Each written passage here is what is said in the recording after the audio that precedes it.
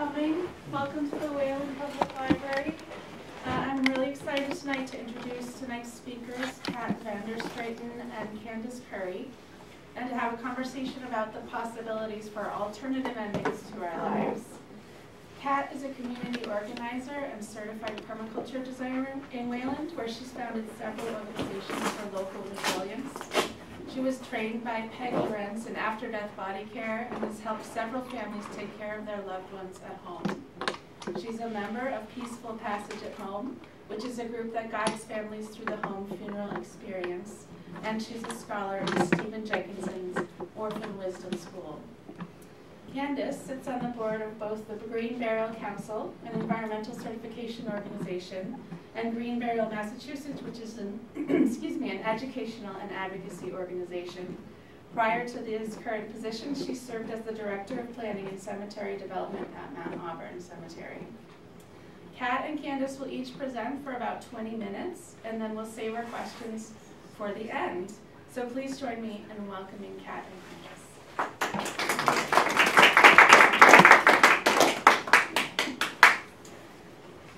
Thank you, Courtney, and thank you to the library for giving us this opportunity to present on these two topics to our community. They're not your average topics, but they're very worthwhile and very thoughtful. And it's great for me to talk on them as well. I'm on this side quite often, and I speak about bees and transition and climate change. So you might wonder how I got interested in this. And it happened a couple of years ago that my best friend here in Wayland found out about this movement. And she became intrigued, and then she intrigued me. And we got trained by Peg Lorenz. We did several workshops with her. We invited her to come and speak. And we did some outreach about this. And we educated ourselves and read books. And unfortunately, too early on, theory had to become practice. And my friend was diagnosed with a brain tumor, and she asked me to be her home funeral guide, to be the guide to her family, and I said yes, of course. So my friend was my first home funeral, both as a guide and as a friend, so I saw it from both sides. And the experience I had, and the experience that I saw other people having, it convinced me that this is something that I need to tell people about. And so that's why I'm here. And we call it home funerals. Maybe the word home wakes rings more of a bell, because the good old Irish wake between the soup and the potatoes in the living room, right? That people might remember that. We have been doing home funerals as humans for thousands, hundreds of thousands of years. It's only 100 years ago or so that changed, and we started giving some of the care of the bodies of our loved ones away to professionals. There's an intriguing history about that. And it's only 50 years or so ago that we gave away a lot more of that care. And now we're at a point where all the dead body care is given away to professionals. And we're even at a point when people think it's not legal, it's not possible, and it's never been done to do a home funeral. And they would be wrong on all scores. So that's what this is about. So it's really about reclaiming an old, beautiful tradition and offering a choice. It's not like we're saying everyone needs to do a home funeral. But we want people to understand that it definitely is a choice that they can make.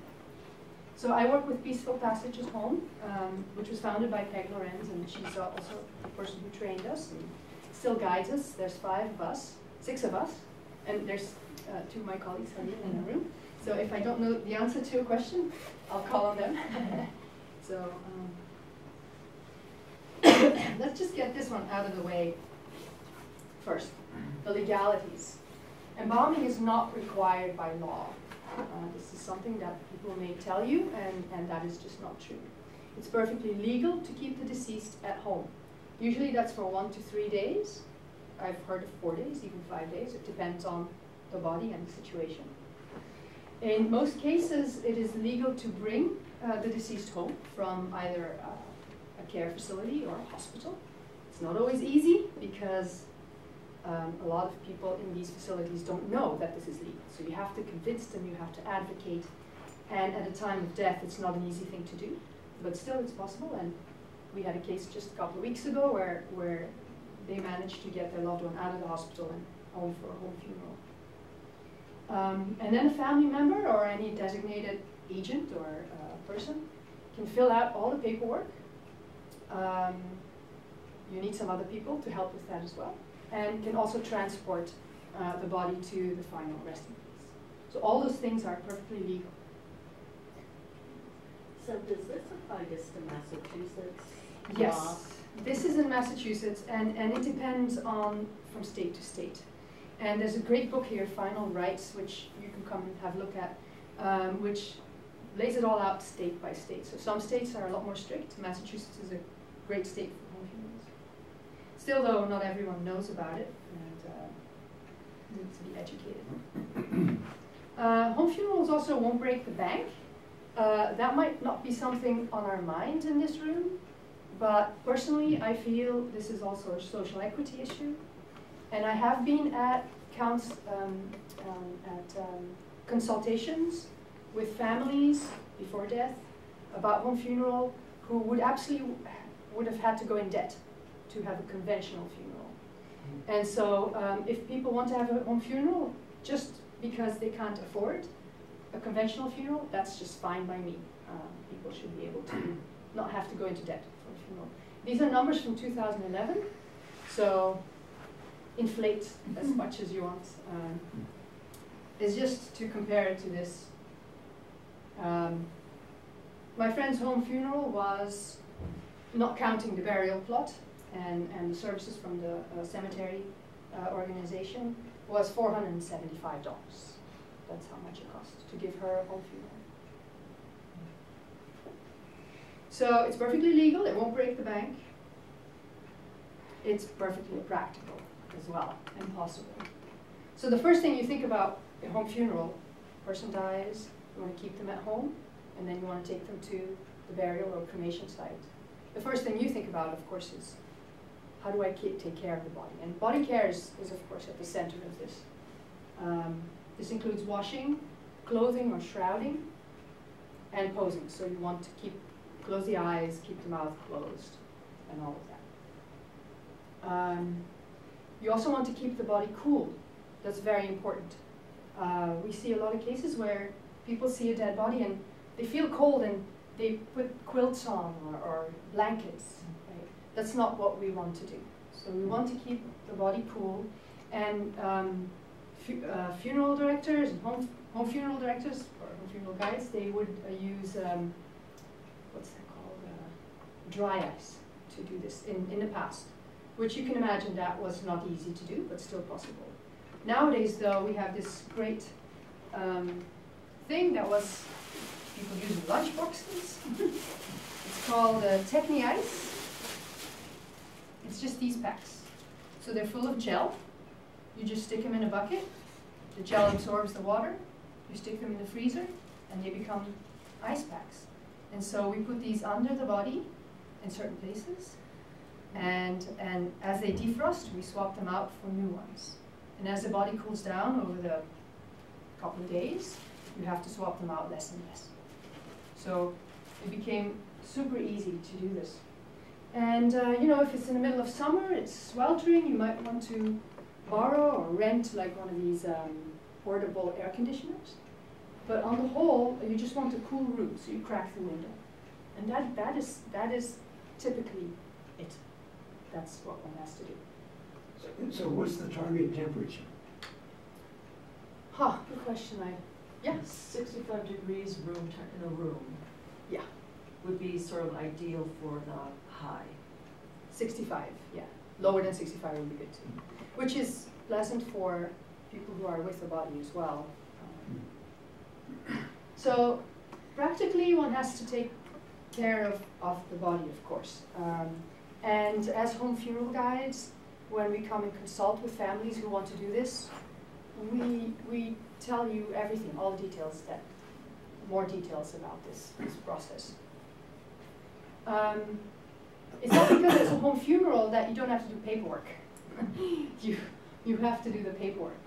The paperwork involves other people. If you do a conventional funeral, the funeral director takes care of everything. Right? He takes over, he goes to the doctor and gets the beginnings of the death certificate. He has a way of getting into the Massachusetts system that then gives him the death certificate, the burial permit, and the transport permit. So he takes care of all of that, and you don't see this. If you do this at home, if you want to take on the paperwork yourself, you have to consult with your doctor or hospice, so they know that you're doing home funeral. You have to consult with the town clerk because you don't have access to that statistics system on the Massachusetts statistics system. The town clerk now needs to do that. It's always great to go and talk to your town clerk in advance, because many town clerks have not ever done this before. My friend here in Wayland, she was the first in memory of the town administration. We went to talk to them beforehand, and we made sure that this was coming, that they knew that this was coming, and that they had some training. It's really not an easy system for the town clerk. Lots of screens. A lot of things can go wrong, so you don't want to stress those people out. But legally, they have to do this for you. This is a service they have to give you. And many town clerks are quite open. And in our group, we have made contact with several town clerks around Massachusetts who can help a town clerk who doesn't know about this figure it out. So we have a network of support for our town clerks. So we have the doctor or hospice nurse. We have the town clerk. We need a burial permit, and a burial permit requires a burial agent in the town to also make a piece of paper. Usually in Wayland, that's the Board of Health.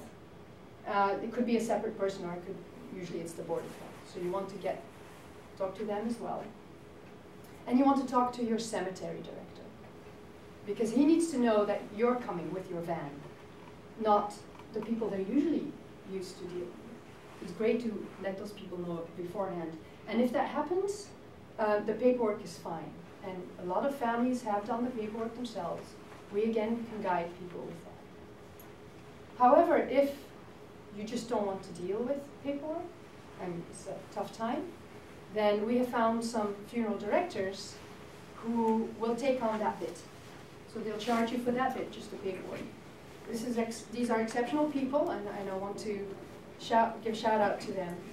Usually funeral directors will not cut a piece out of their package. They want to give you the whole package. But so we've found 2 or 3 people who are willing to do just the paperwork. And the same for the transportation. You are entirely allowed to transport the body, if you have the transport and burial permit, yourself.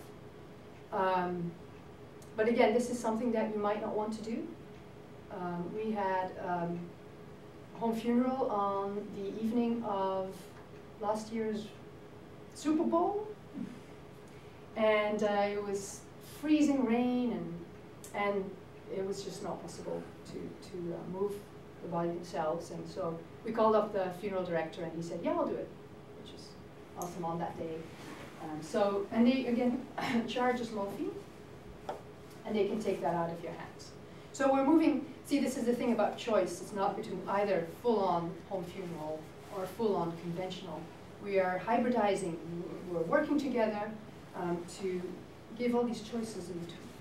So that's becoming a lot more available now.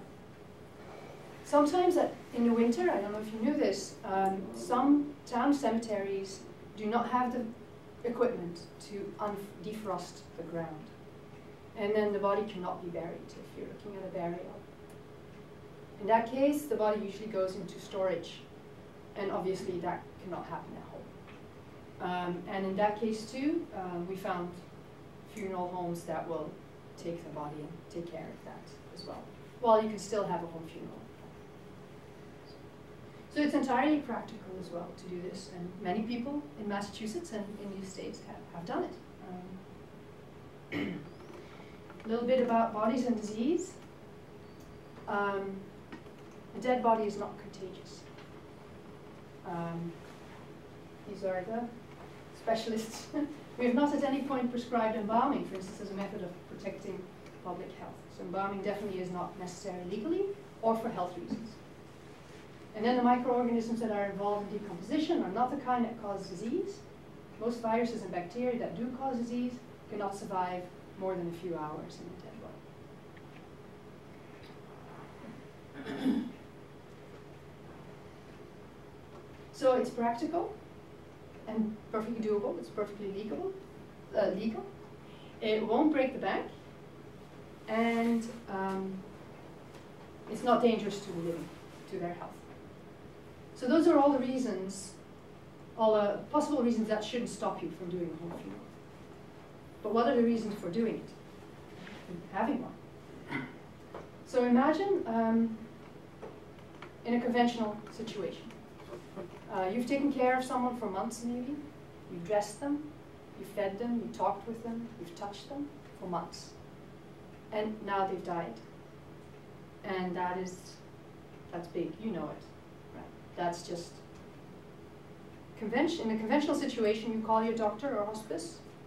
They come and pronounce the death.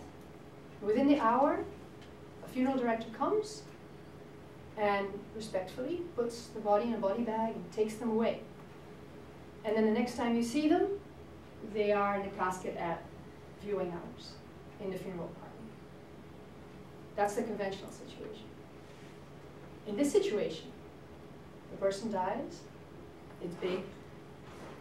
You call up your doctor or your hospice nurse, they come and pronounce the death, they leave, then you call us.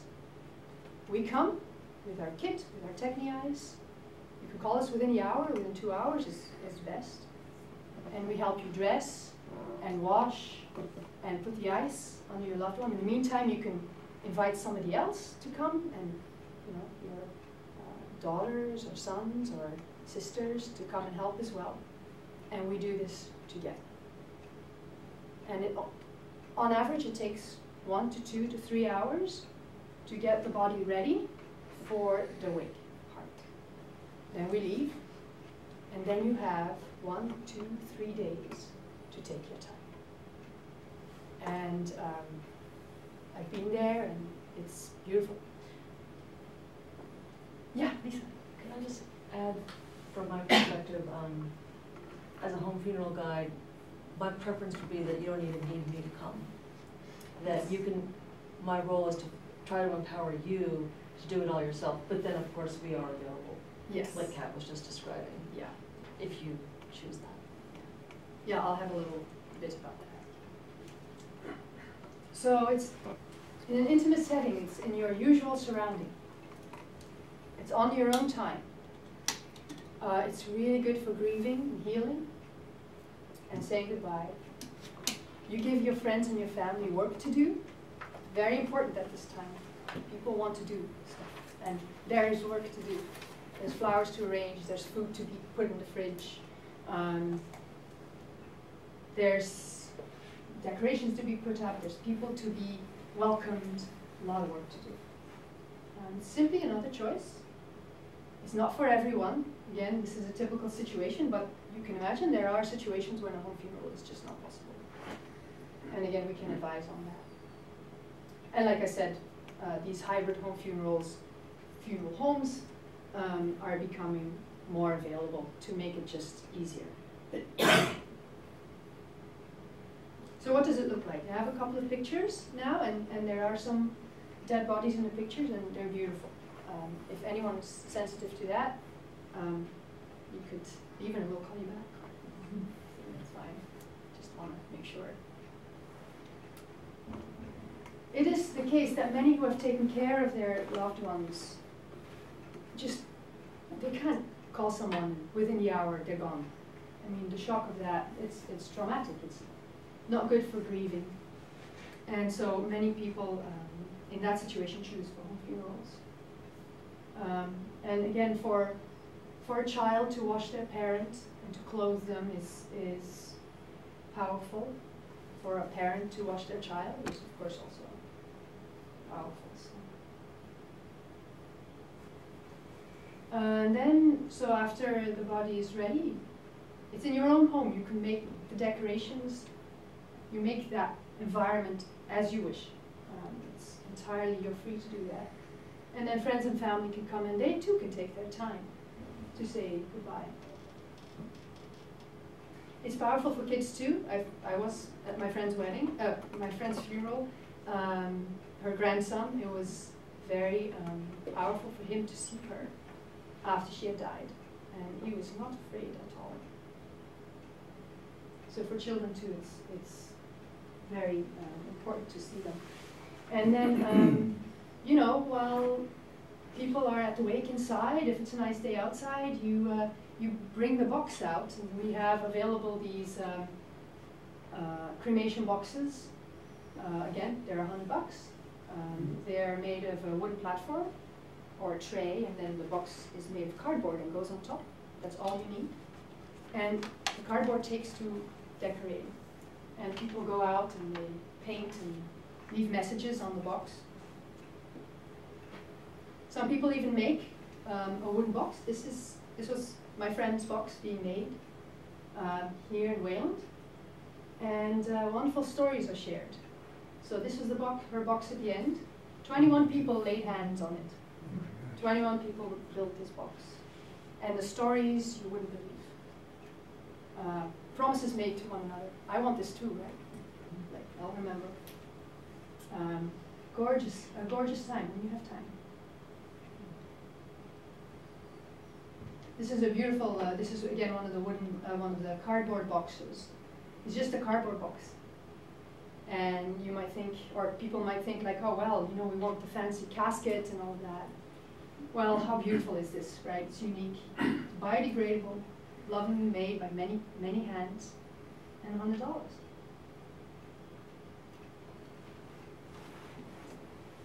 So then you are legally allowed to transport the body. So this is one of those. Again, you give people work to do.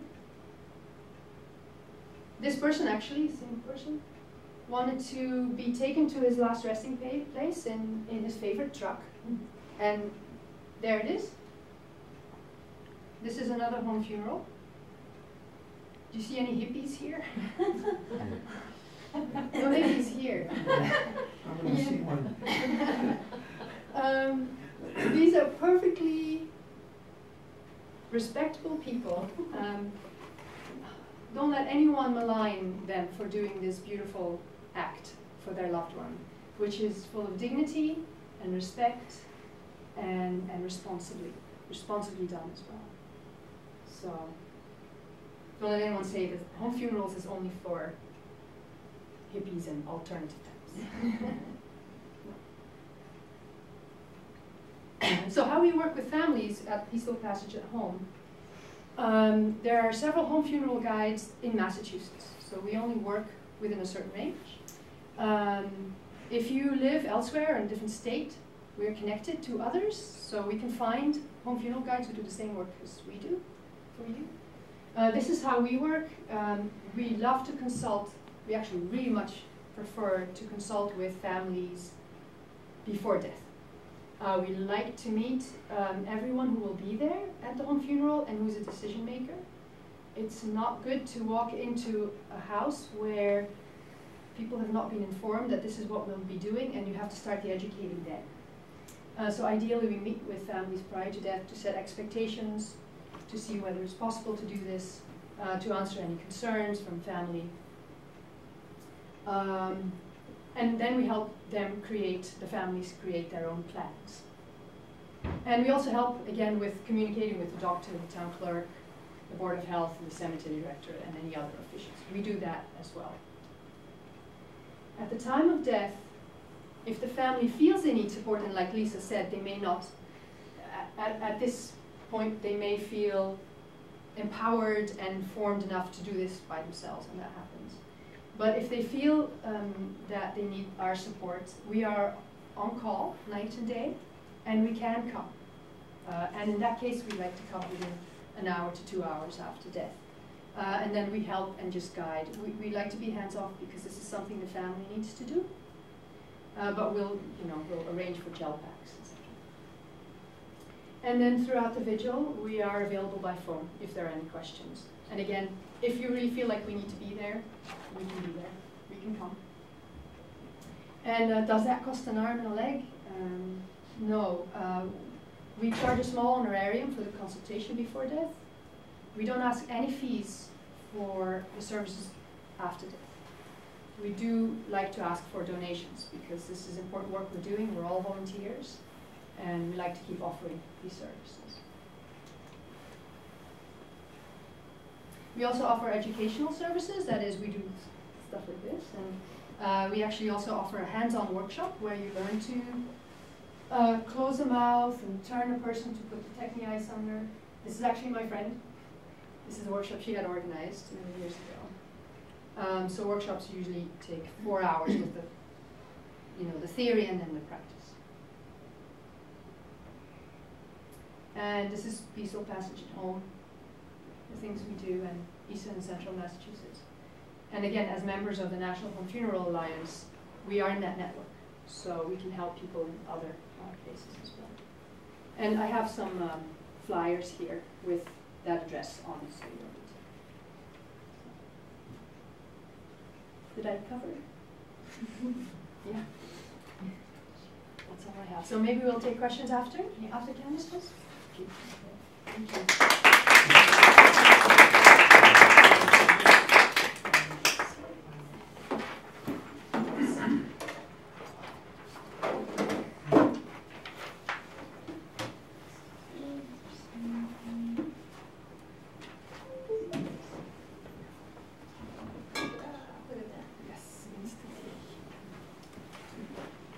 Thank you, Kaat. That was wonderful. I haven't been to one of those presentations yet, so it's really special for me to hear all of your presentation. So I was thrilled to be invited to come here to Wayland tonight, and I'm here on behalf of Green Burial, Massachusetts. And what we provide is education and advocacy work, and we're often invited out to libraries or cemetery commissions or senior centers to give a talk about traditional burial in the ground without a concrete box. And surprisingly enough, it's news to people. This kind of burial is news. And we are run by a group of us volunteers, and it's a nonprofit that we formed in 2016. And we're also working with land trusts to establish perhaps a conservation cemetery, which means you might be driving by and you might see a beautiful meadow or some fabulous wooded area, but there are no headstones. But in fact, you can use your body in a meadow or in a field like that to help conserve the land. So we're working with land trusts to try to identify parcels of land where we can do that. And someone recently asked me, well, why doesn't a land trust just, donate some of their land for that purpose? Well, in fact, land trusts don't typically own land. They take care of, or they manage some part of the land that maybe the special salamander or a special amphibian of, or a special species of trees that they need to oversee. So we need to find some new parcels of land that's not farmland, that's not wetland, that can be dug with a shovel and can be used for natural burial. So it's taking two of the executive directors I've been working with have both said, wow, this is taking longer than I thought it was going to take. So we've been at it for several years now. My inspiration for natural burial came from this guy named Jacob Bigelow. And he was one of the co-founders of Mount Auburn Cemetery, where I worked for 20 years. And in 1825, he wrote a paper called The Discourse on the Burial of the Dead. And he delivered that paper. This was before the founding of Mount Auburn Cemetery. But what he said is, the elements which have once lived, moved, and circulated in living frames do not become extinct nor useless after death. They offer themselves as the materials from which other living frames are to be constructed. So, this living frame can become this living frame, right? A tree or some other type of fern or an apple tree. So the idea that, you know, all these decades, 60 plus years, I've been using the fruits and the vegetables that are coming out of the earth. Well, now I want to use my body to help rejuvenate a new something. That's what this natural burial is about. And I think Jacob Bigelow perfectly summed it up there.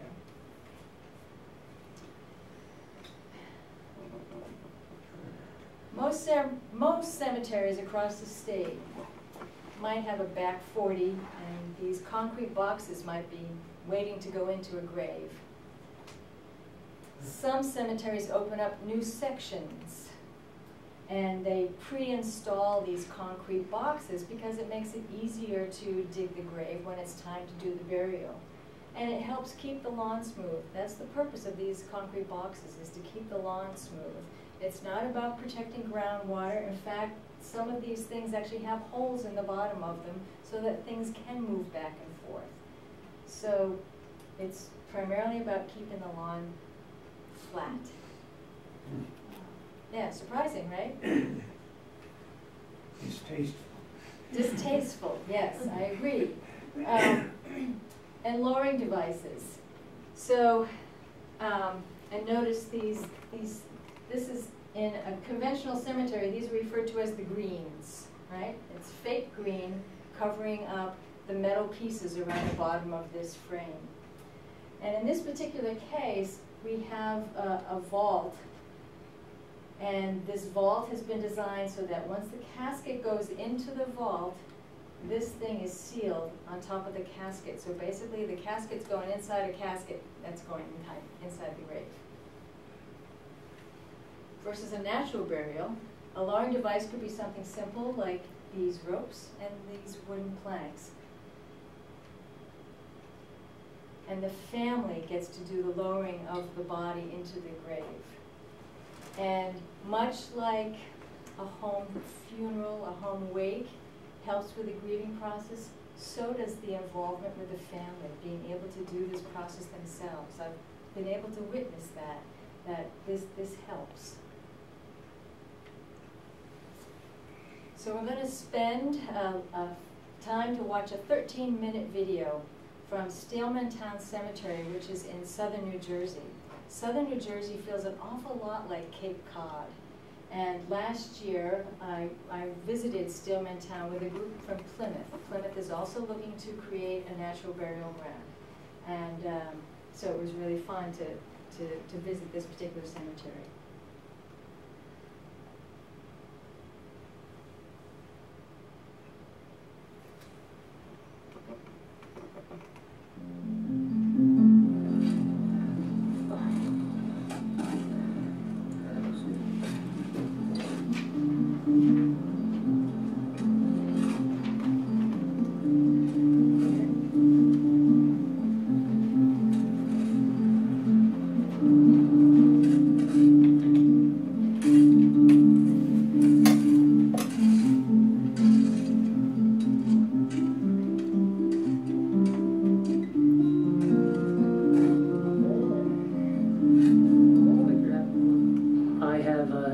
Brother that's buried in the cemetery, and when he had passed away, there had been an active congregation here, and my mother was part of that. A few years after he passed away, the cemetery was sold. The cemetery fell into disrepair. The chapel had been vandalized and burned, and basically the way my family knew it had ceased to exist. For many, many years, my mom had a real heavy heart about my brother being buried here. And she wanted to move him, but he had been buried in a wicker basket. So, you know, she'd been told there wouldn't be anything left. I'm a developer, and I came out here to look at the land adjacent to the cemetery. And I decided to go over and take a look at my brother's grave. And quite honestly, I was in shock of the condition of the cemetery. It had been a few years since I had been back here. It'd become literally a dumping ground. So I went to this gentleman who was elderly, and I said, you know, listen, you have to do something about this. You have to clean it up. And he said, you know, I don't have any money. I'm not physically able. And he made the proposition that he would give me the cemetery. So I went home and I told my wife, you know, and my wife's an attorney, and she said, are you crazy? And I said, well, no, somebody needs to be responsible for this place. You know, you know, they really did. So I took him up on his offer, and not knowing really what I had, because I didn't know this natural burial movement.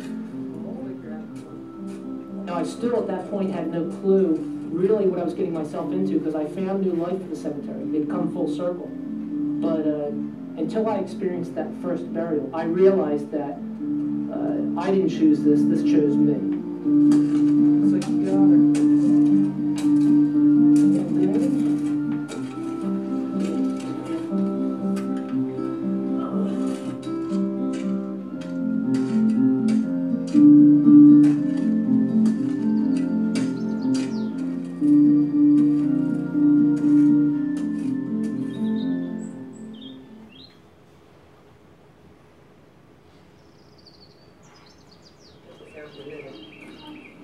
All right, children.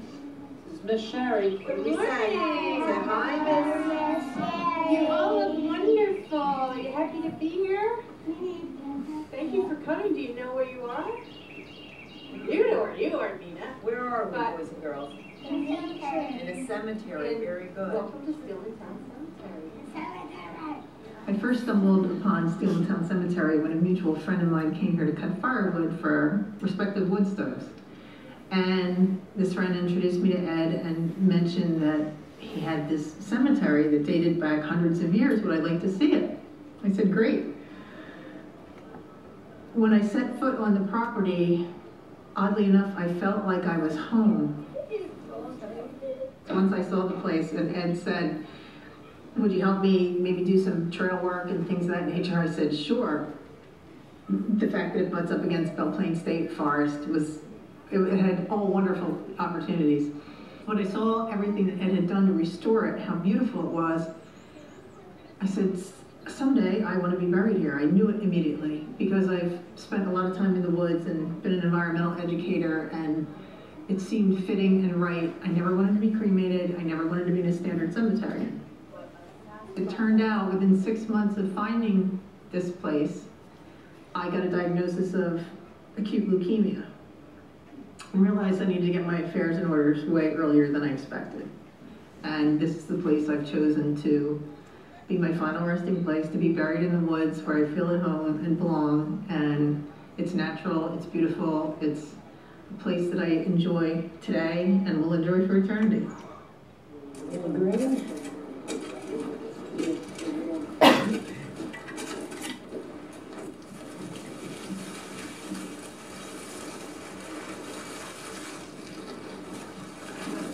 Basically, around a month or two after I took ownership, I had read an article in the Atlantic City Press about natural burial and realized, geez, you know, I meet all this criteria. It was really quite unbelievable. And I truly, at one point someone said this was meant to be, and at this point in my life, I do believe that that's true.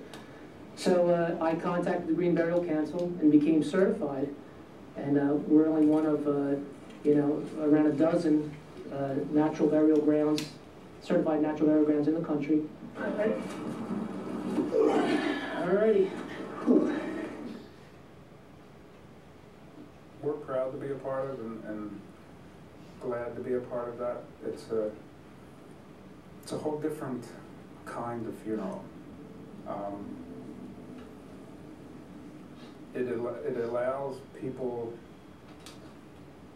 to be more involved, or I guess it almost welcomes people to be more involved in the process. But it seems families that select that want to be a little more involved in what's going on.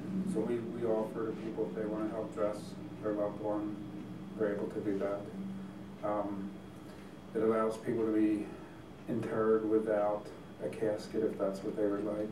So just wrapped in a shroud or just dressed, wrapped in a blanket or quilt or something like that. If they select a casket, it has to be biodegradable. So either like a wicker casket or pine box.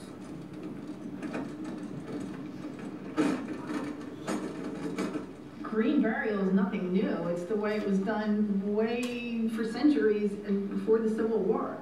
Civil War is what made embalming a necessary evil so that the sons of soldiers could get from the south to the north and still be waked and buried as usual.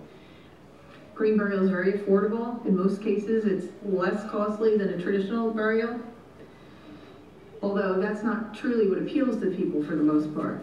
It's more of a mindset that you want to be returned to the earth.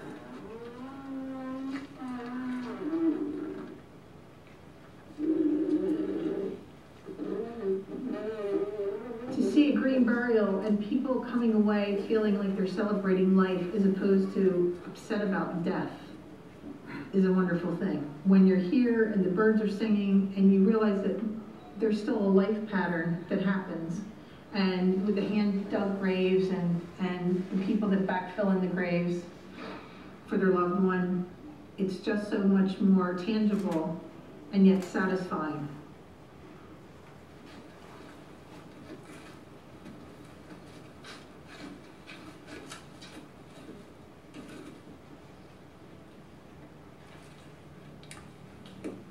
This cemetery is about life, not about death. I mean, all you have to do is look around you and you're surrounded by life. And that's what it should be. This should be a happy place. Death is, obviously is, very painful. But this can ease the pain. It can make you want to come back and visit your loved ones by giving the family the control back, by taking the family and from being the spectator and empowering them to be the participants again. I've realized that it's really become a very cathartic, very healing process. It's not for everyone, but for those of us who love the outdoors, love the woods, choose a simpler end to our lives, this is a one-of-a-kind place. That maybe I'll be fodder for the next pine tree to come back.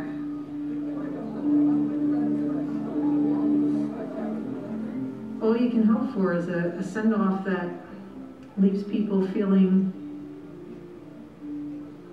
happy that they knew you, instead of almost sad that you're gone. So many fond memories of your mother. She was great. Lovely. Sherry was my friend and my neighbor and my partner in crime. Hi, Sherry.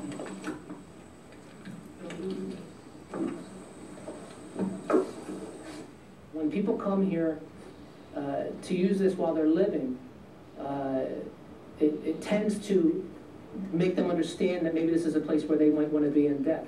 But when these people come and they're distraught and crying, and they are able to actively participate, they run the gamut of emotions. They cry, they get angry, they laugh. And in the end, they look at me and they say, thank you.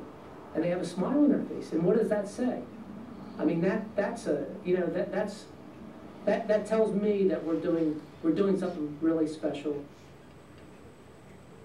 It is very rewarding, and that's people are suffering, and to have them come up afterward and give me a big hug and say thank you, to have them feel that gratefulness for what we did, that means everything in the world. That's why I do it. Not for recognition, but just because we help them and they can move on for the most part and feel good about the decisions that they made, coming to me, Denise, and the services that we provided for them.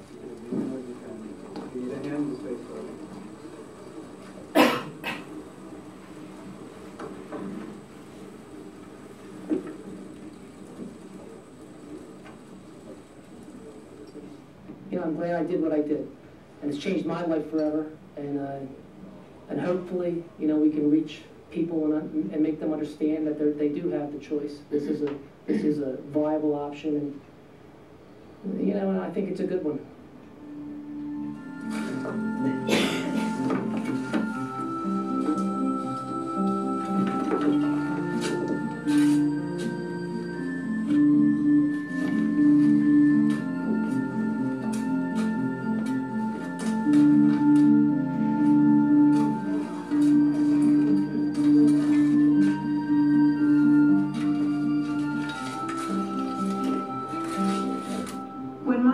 family comes to visit me here, they'll know I'm here because this is my environment. This is, you know, teaching children about the environment. This is what I've done for many years of my life and been in the woods and just loving the change of seasons and the flora and the fauna and everything that goes with it.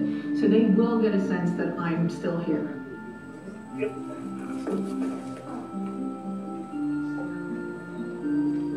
Okay. If you confirm this is her head? It is her. Yes. You know, it was on what she typed. Yeah, right, you kick it off, you're like, My plot is right off the trail where I can keep an eye on things. Hopefully I'll be here for eternity. And a little bit of heaven as well. Aren't they the same thing?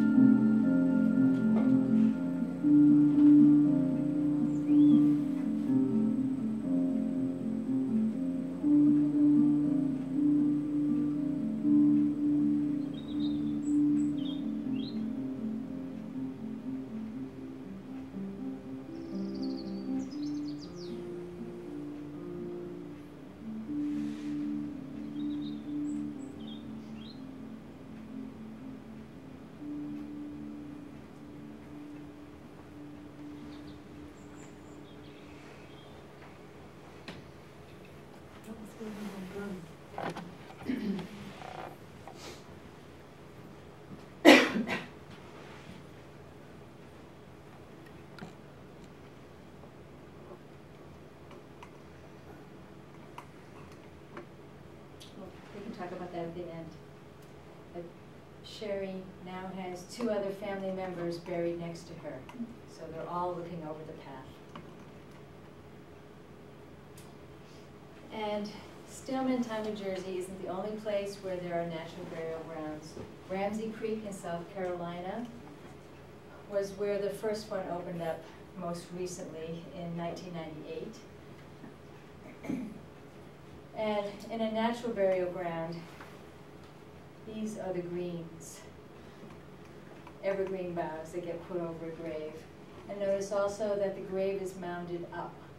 And so as the casket or the shrouded body decomposes like it's supposed to, the mound will level out and eventually the plants will grow in and it will look like a flat place again, and you won't perhaps even notice there's a grave there. Unlike the conventional cemeteries, the lawn cemeteries that we're used to, they use those boxes so it won't collapse. But even then, because the soil has been decompressed when they dug the grave and then put soil back on, at Mount Auburn Cemetery there was still always some little topping off that had to get done every spring or perhaps every fall, and then it would be reseeded with lawn again. That's the reason for using those concrete boxes. And I was curious when Mount Auburn Cemetery started to use the boxes and why really did they start to use them. And so I went looking through the archives and found out that it was about the 1940s they started using these concrete boxes. But in fact, they were more sections of concrete for the sides and then for the top. And they did it because there were 2 other cemeteries doing it. And they were all doing it to try to save money from doing the topping off. So it really was about maintenance. I thought it might also have something to do with heavier equipment was being used in the cemetery starting in the 40s. You know, tractors were starting to become bigger and more powerful. But I couldn't find a correlation between those 2 things. Although they definitely, somebody who works in a cemetery will tell you that they're using these boxes so that they don't collapse. And occasionally there might be a collapse, but even in the olden days there still might be a collapse. So it still happens, but the primary purpose is landscape maintenance. And it's not just, you know, the hippie, crunchy granola types. Veterans are also interested in natural burial. There is a veteran cemetery in California and a couple in Colorado that are piloting green burial sections in the veteran cemeteries right now. And about 10 years ago, Green Springs outside Ithaca, New York was created. And there's a woman who lives in this neck of the woods who purchased a lot out in Green Springs. And she told her daughter about it. And the daughter said, I don't want to travel for 10 hours to go bury you. And so in fact, they came to Mount Auburn Cemetery where we had a selection of natural burials. And she decided to be buried there. Even though at Mount Auburn Cemetery, most of those graves do not allow any kind of marker. You get a little number for your grave, but you don't get a marker, a stone or even a piece of granite. And that's Mount Auburn's design to do it that way. There is one section where they have a listing stone of a bunch of people who are 15 people who are laid out in natural burial graves, who can be on a listing stone. But at Mount Auburn Cemetery, it's about the look and the feel and the character of the cemetery. It's about the trees and the existing hardscape that's already there. The monuments, the obelisks, some of the beautiful craftsmanship that happened in the 1800s that you can still view at Mount Auburn. So these natural burial graves are integrated between some of those old monuments. So if you need a touchstone to get to your grave, maybe you can recognize somebody else's spot. And also, if you do want to have your name somewhere, it can go on a tree. You can sponsor a tree and have a memorial label on a tree. But all these cemeteries are different. They can all make up their rules. And one of the things Greenville, Massachusetts is just starting to do is keep track of all the cemeteries across the state. So towns could have more than one cemetery. And we've just started to keep track of who's really allowing green burial. It doesn't allow non-residents as well as residents. And so we don't have this up on our website yet, but we will in the next few months. And so right now, here's a list of where green burials are allowed. And sadly, Wayland is not one of them.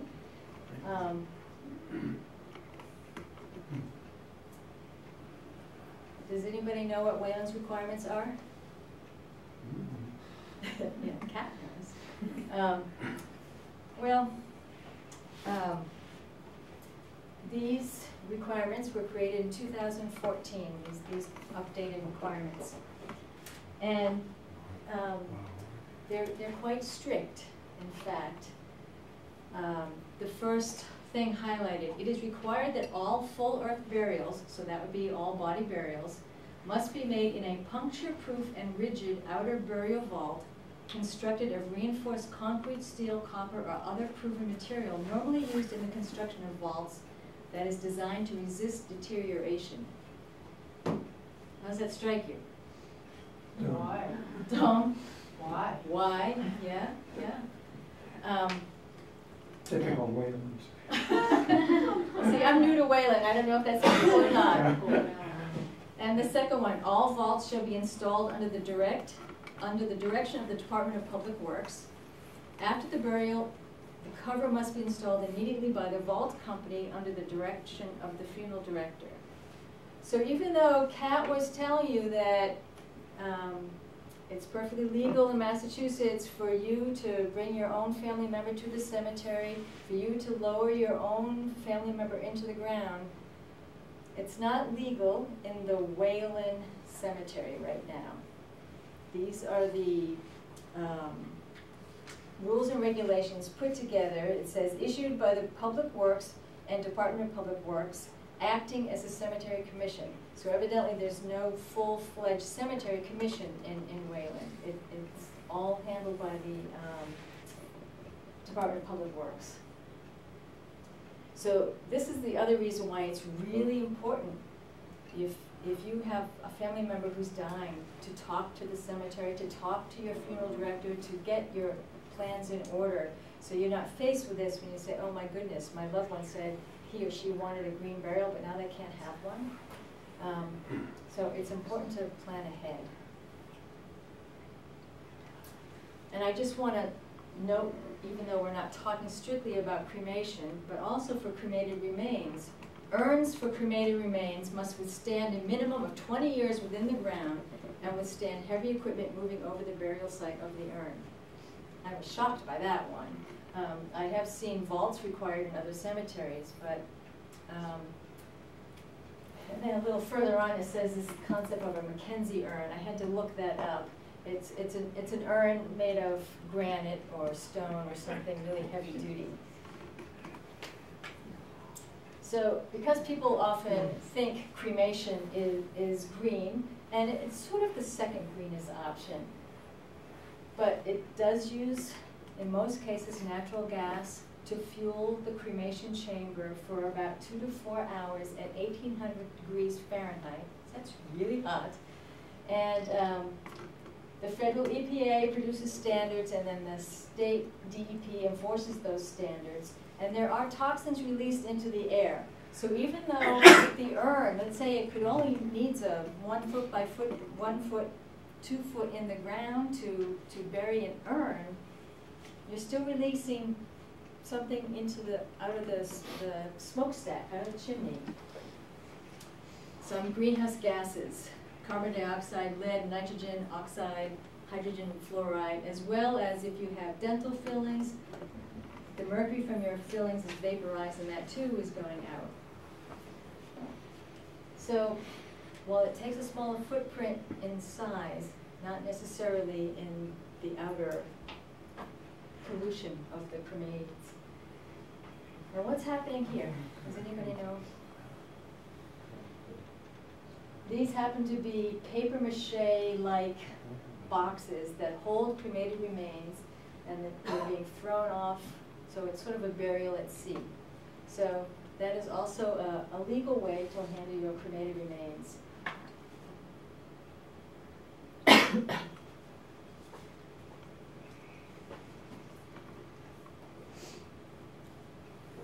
So the things that aren't green, and the reason why I show this slide is because everything we're putting into the ground in a conventional cemetery right now, so it could be 20 million board feet, this is every year, 20 million board feet of hardwood. So that, imagine it's redwood or teak or some beautiful casket. Well, you know, why are we going to bury that? 1.6 million tons of concrete, 17,000 tons of copper and bronze, 64,000 tons of steel, and then embalming fluid. So the concrete, just as an example, every year we could go halfway across the continental US on a 2-lane highway because of what we're putting into the ground. And it's just, none of it's necessary. That's what's shocking to me about these things, that none of them are necessary.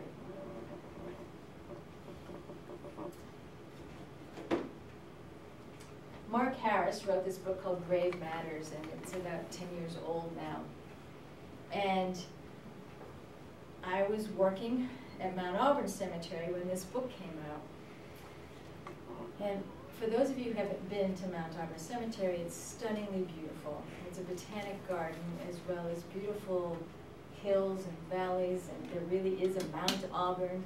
And at the top of Mount Auburn, you can get a 360-degree view of everything around it, including great views of Boston.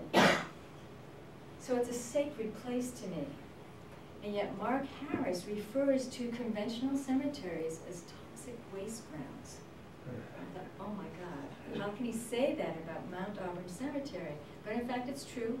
Mount Auburn, I'm sure, has buried people in the concrete boxes and has buried embalmed people, because that's our convention these days. That's the way most people are handling their death. So it's been an eye-opener for me to work from, I went from the horticulture department and became a cemeterian. And so I'm now such an advocate for green burial. And that's what brings me here tonight. So what is it? Everything going into the ground is biodegradable. Simple. This is Foxfield Preserve in Ohio. Typically, it involves a flat marker. We saw Ed Bixby in the video just now. He was holding a stone. That stone came from his property.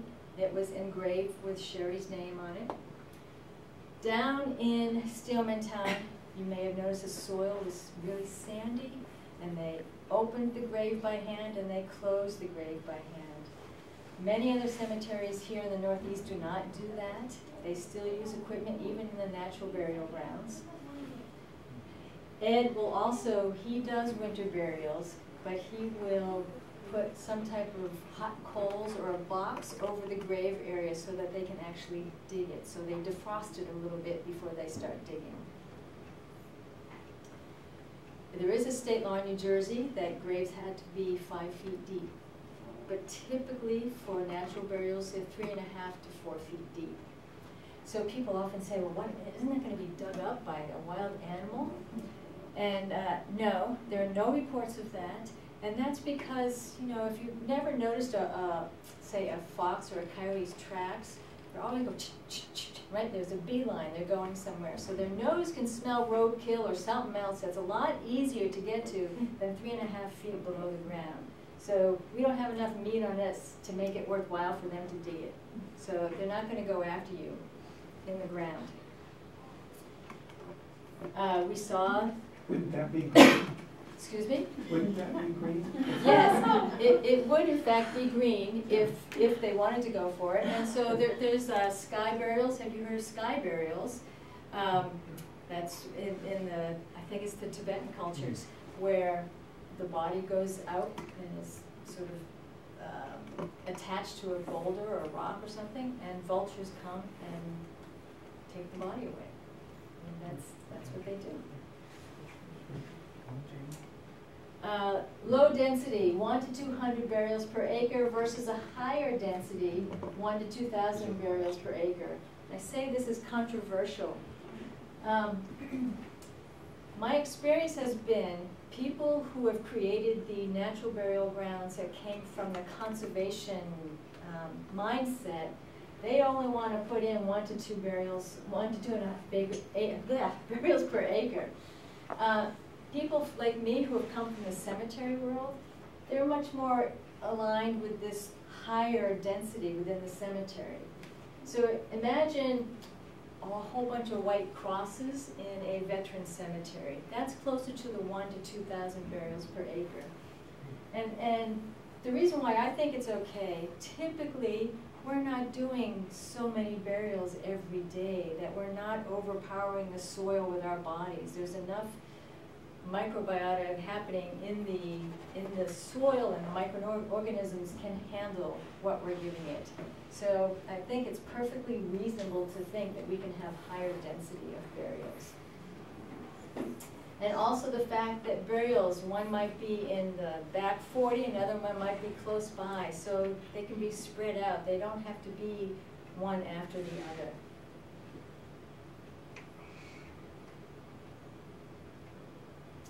Environmental reasons people are choosing this, spiritual and philosophical reasons. Do-it-yourselfers. I know a guy who's built his coffin, which is currently his bookcase. You can find plans online if you would like to build your own bookcase. And it's typically cheaper. So, Kat, come on back and we're happy to answer questions.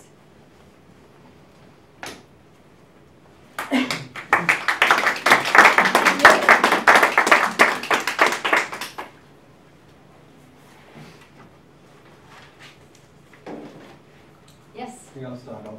So what's being done in Wayland to change the rules? Not much yet. We're gearing up to change the rules. Yes, there's been talk about it.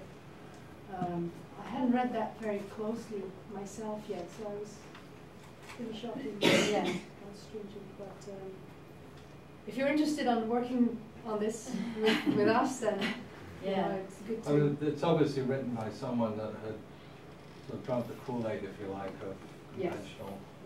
Yes. And usually that kind of reaction or overreaction comes, in this case, I think from environmental reasons, not to want to pollute the groundwater.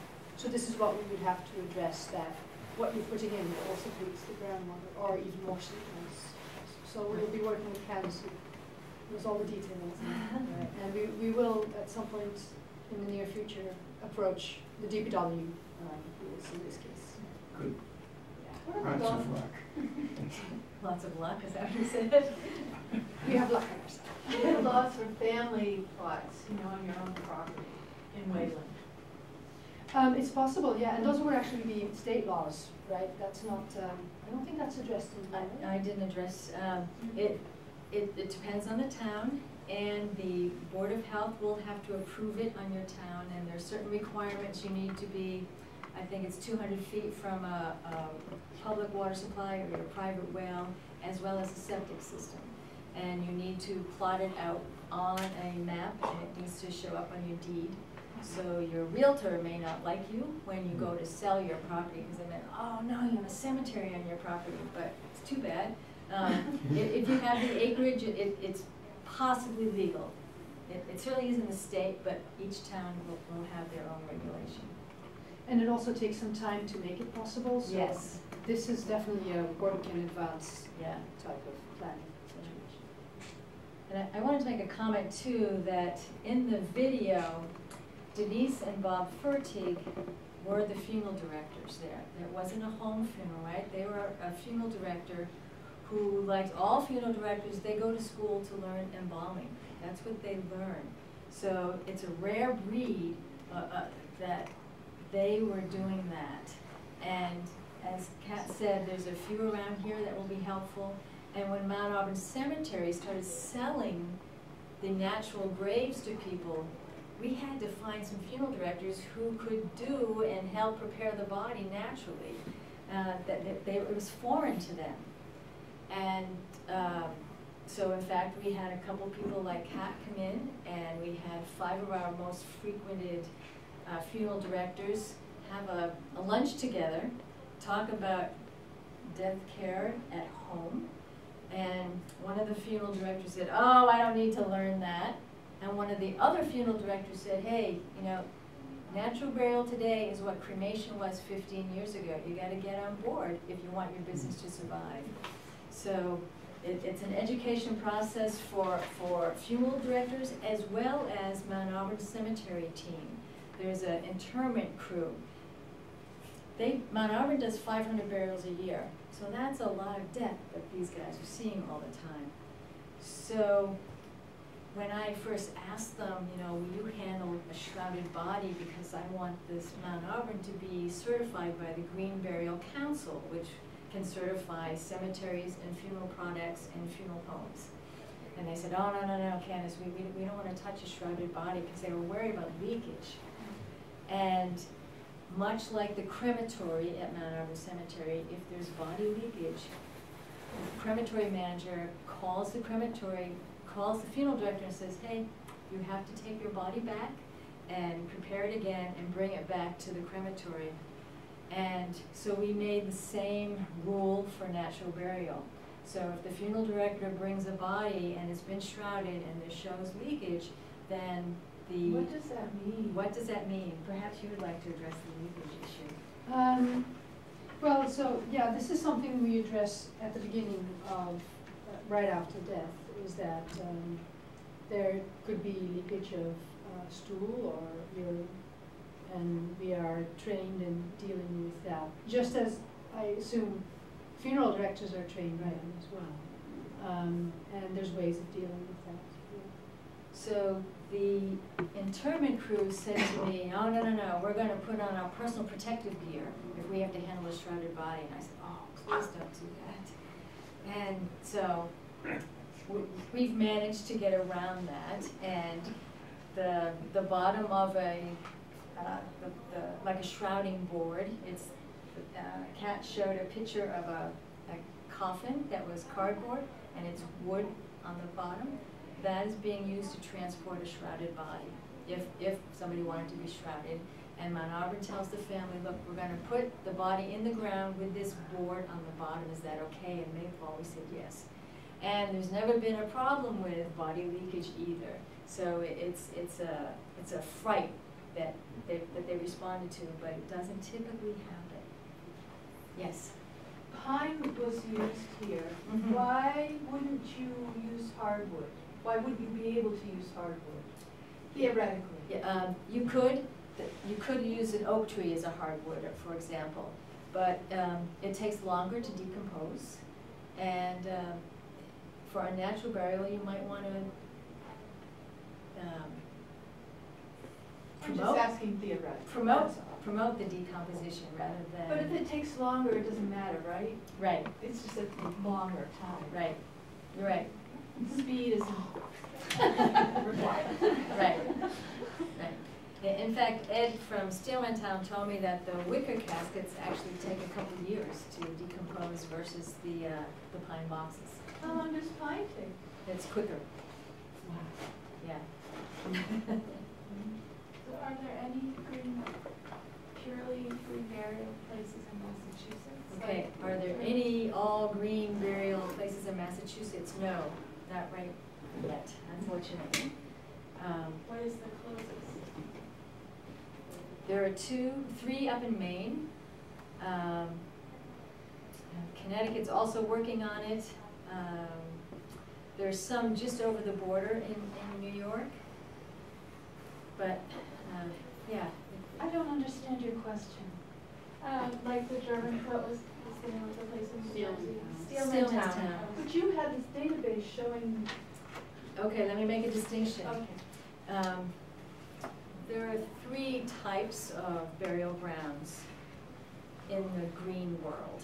One is called the hybrid burial ground, and that's what Mount Auburn Cemetery is, where they do conventional burials, but also there's a collection of graves that are sectioned off for just the natural burials. So that's called the hybrid. That's what that table related to Greenville, Massachusetts, what we're finding is that it's easier to implement some green graves in town cemeteries rather than find a conservation parcel, which is another type of cemetery that doesn't look like a cemetery. Yeah. What is your hope in the future for finding conservation areas? Well, initially in 2014, Greenville, Massachusetts did a survey of about 500 people. And because we thought, oh, we'll find someplace in the center of the state and people will flock to it. And that's not how it works. What we discovered is people like to be buried near where they lived. So my personal goal would be to see one of these conservation type cemeteries in every single county, you know, or someplace where people can identify, ah, that's my area. So yeah, we've been at it for one of the land trusts we worked with over 5 years already. And it's just really hard to find property, sadly. And ideally also in the conservation burial ground world, they want conservation burial land connected to some other type of conservation land to create wildlife corridors, to, you know, travel from New Jersey through New York, through Connecticut, and, you know, all the way up to Maine. So that's sort of the goal also, to be able to preserve millions of acres. And use your body to do that. Do you have data about the decomposition of a body and the pollution that creates, as opposed to all those other things, all the concrete and the embalming fluid?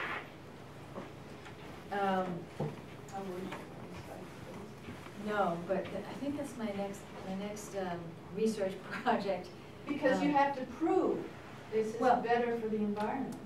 Well, what we know is that it's not polluting things, right? We don't have any reports of people being dug up or well water or public water supplies being polluted. And we've asked across the country on that kind of stuff. So I've been working on trying to get green burial going in my town of Westford. And so we presented to our Board of Health, and they know a lot about groundwater and polluting of the soil, because they're dealing with septic system all the time. And the environmental director for the Board of Health basically said, for a body you might get like maximum 12 gallons of fluid, but it gets dissipated rather in the soil. Whereas like a septic system, you might get like, what, 120 a day in some cases, you know. So they had no problem, they approved it unanimously, Yeah, the soil is an incredible filter. And that's what it's sort of designed to do. And yeah, thank you, Lisa, for adding that.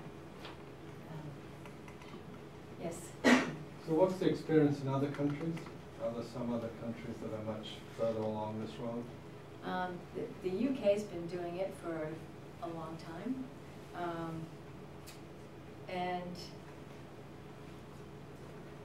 Yeah. So here in the States, we're practically the only country that does the embalming.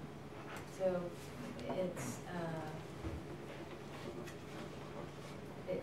it's almost not even a question for other countries. Yeah. But they're all naturally green. Well, I wouldn't say they're all naturally green. You know, some people, I think Italy's still using lead-lined coffins, but yeah, we're the ones who are really polluting. Here's a question for Kat. If you wanted to do a home funeral, what are and you want to tell your relatives, what are their resistance going to be? Yes, because people just assume that it's not legal, it's not practical, and there's the ick factor. Usually, I mean, what I've seen is, depends on person to person, but with good information and education, and especially with the person there who wants this, to get them over the obstacle and open their mind, oftentimes families come around. But it is really a conversation that we like to have in advance. You don't want to have that conversation out of stress. You don't want anyone to come in and be surprised, like, what? And so you can imagine that. But it's really very straightforward. And again, we've done it for so long, people have forgotten that. When you remind them of this, common sense, it makes common sense. Thinking of any stories about that. No, it's just, yeah, it's important to have all the decision makers there at that initial conversation.